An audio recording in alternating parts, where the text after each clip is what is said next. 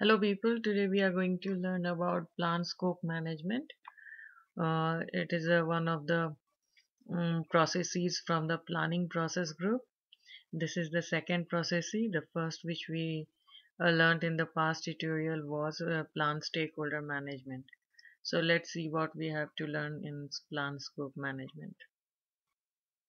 What is plan scope management? Plan scope management is the process of creating scope management plan that documents how the project scope will be defined, validated, and controlled. The key benefit of this process is that it provides guidance and direction on how scope will be managed throughout the project. The scope management plan is a component of project or program management plan that describes how project scope will be defined, developed, monitored, controlled, and verified. This plan helps to reduce the risk of project scope creep. What is project scope creep? Whenever we uncontrollably increase the project scope without making any consideration about other things like time, cost, and resources, then the project scope creep occurs. We will learn more about this creep in later tutorials. Let's see what are the inputs, tools and techniques and output for the process plan scope management. So the inputs involved are project management plan, project charter, enterprise environmental factors, and organizational process asset. The tools and techniques used are expert judgment and meetings. Output is scope management plan and requirement management plan. Why project management plan? Because project management plan will include all the approved subsidiary plans so far. And after the plan scope management output, that is scope management plan and requirement management plan, will both of these will again become the part of project management plan.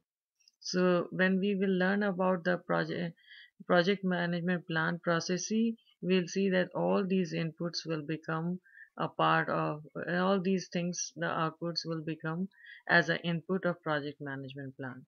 So in case, let's see what's input one by one. So what is project management plan? Approved subsidiary plans of the project management plan are used to create scope management plan and the influence the approach taken for the planning scope and managing project scope.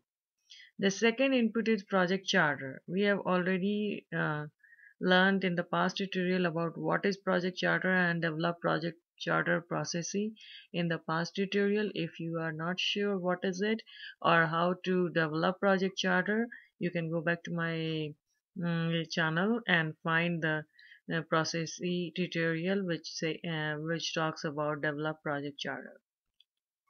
So let's see in the brief. The project charter is used to provide the project context needed to plan the scope management processes.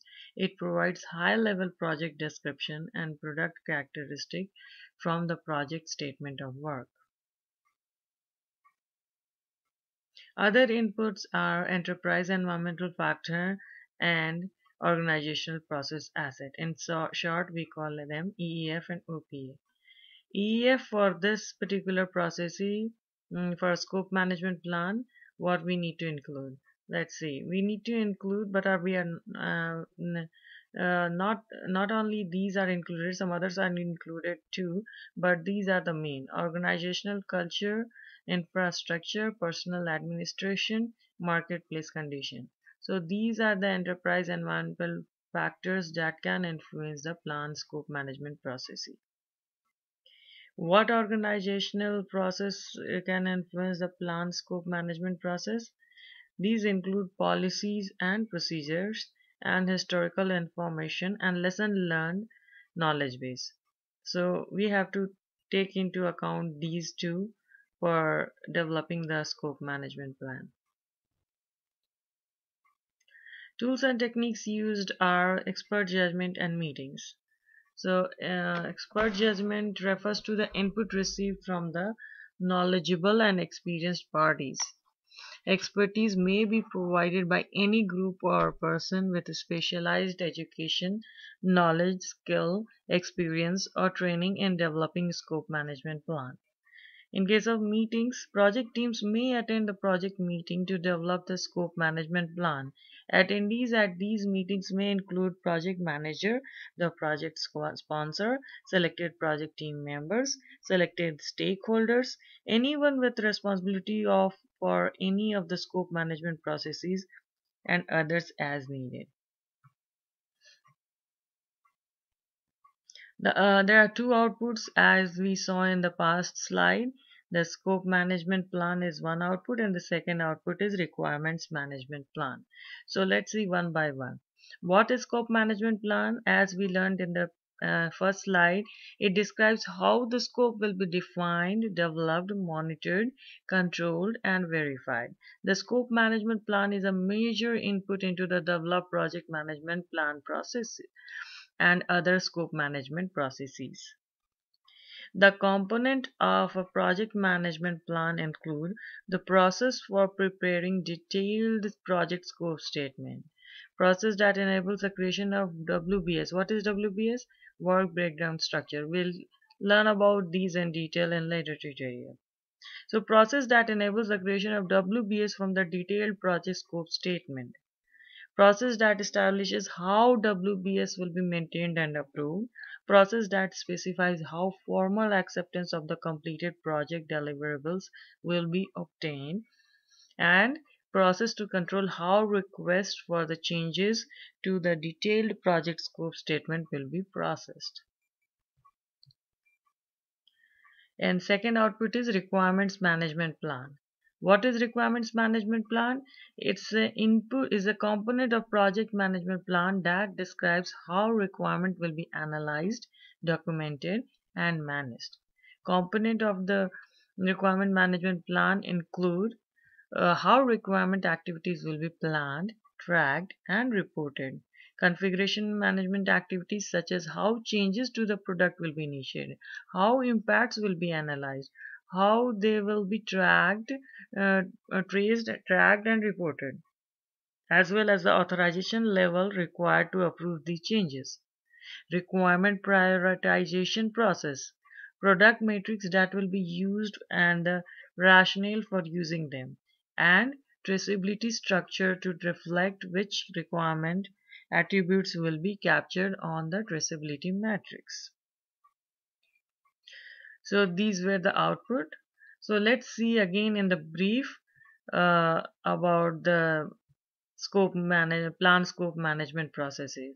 So what were the input? The inputs were project charter, project management plan, EEF, and OPA. Tools and techniques were the expert judgment and meetings. Plan scope management was the output. So what is plan scope management in brief? A document it documents how the project scope will be defined, validated, and controlled, and the two outputs were scope management plan and the requirement management plan. Scope management plan includes process, that is how to prepare project scope statement, a process to create, maintain, get approved, a work breakdown structure, how scope is validated and approved. In case of requirement management plan, how requirement activities will be planned, managed, reported, how changes will be managed, prioritization process, and a traceability matrix structure. So remember, in case of planning process group, in whenever there is something called plan, that means it includes how to do certain thing, how to prepare a project scope statement, how something can be done, how a scope can be validated or approved. It includes all the how requirement activities will be planned, how it will be managed, how it will be reported, how changes will be managed. So it is all about how. Just remember that. So guys, I hope you got some idea on the processy plan scope management.